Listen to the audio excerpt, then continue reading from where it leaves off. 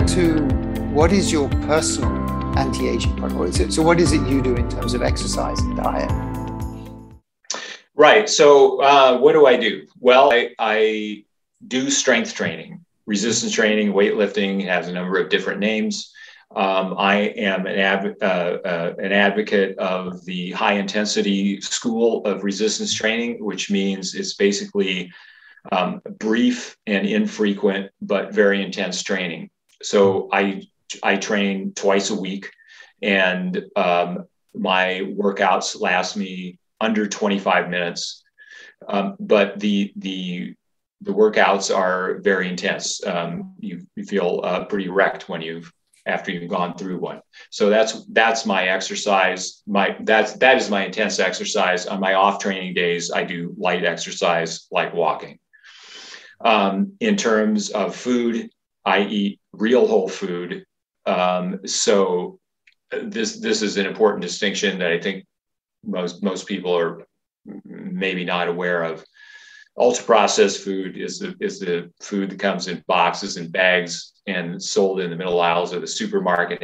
Has colorful labels and brand names, all the heavily advertised stuff that big food companies make and want you to buy.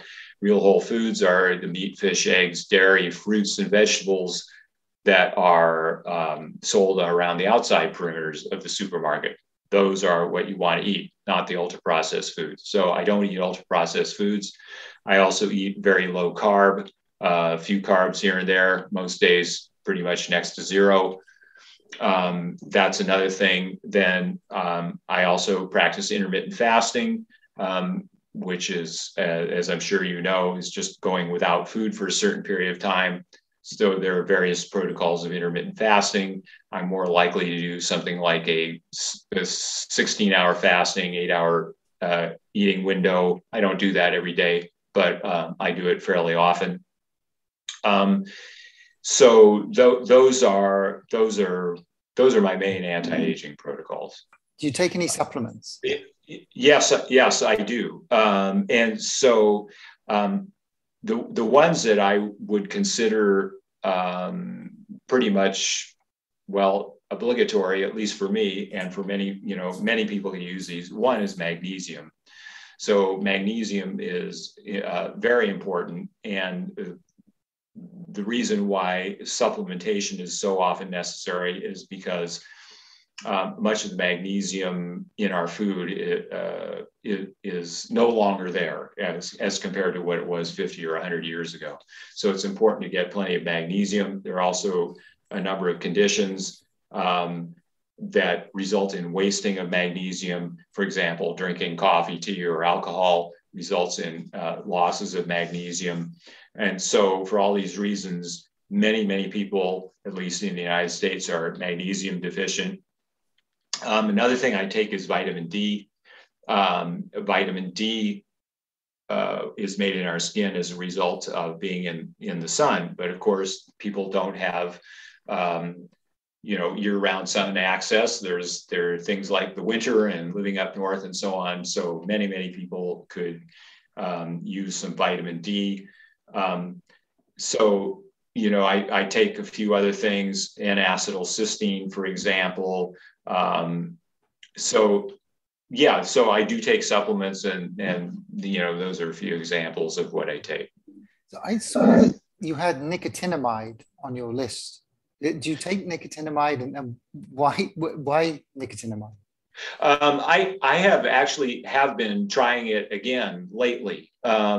So you're probably aware of NAD plus and its role in aging. So there are many scientists, like, for example, David Sinclair, who believe this is very crucial in aging, that NAD plus gets depleted as we get older. So NAD plus is nicotinamide adenine dinucleotide. So by taking nicotinamide, you would presumably be replenishing your NAD plus.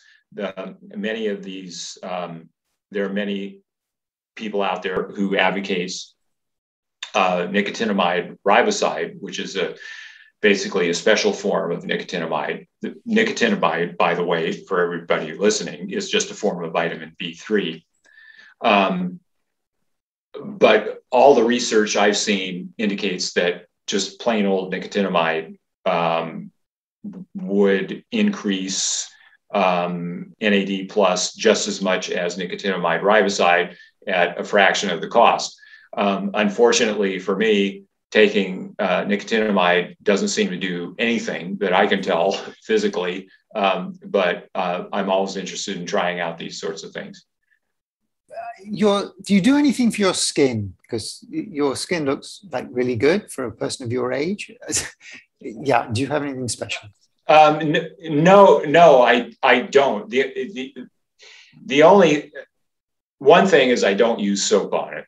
I don't use soap on my face. So that's about it. Maybe I was just gifted with decent skin or something like that. It's all that good, clean living that I do. Okay, so thank you so much. You've been very generous with your time today. So can you tell people where they can find out some more about you and your work? Sure. So my website is roguehealthandfitness.com. And I'm also very active on Twitter, and my handle on Twitter is Mangan150. Right. And you've written a number of books, right? Including the Iron book, but there were some other books as well. Yes, I have. I started out writing about chronic fatigue because that was the problem that I had. And then I kept going. I've written a book about aging called Stop the Clock. Dumping iron, of course. I wrote a book about supplements, and I wrote a book about strength training as well. Okay, great. So thank you very much, and great talking to you.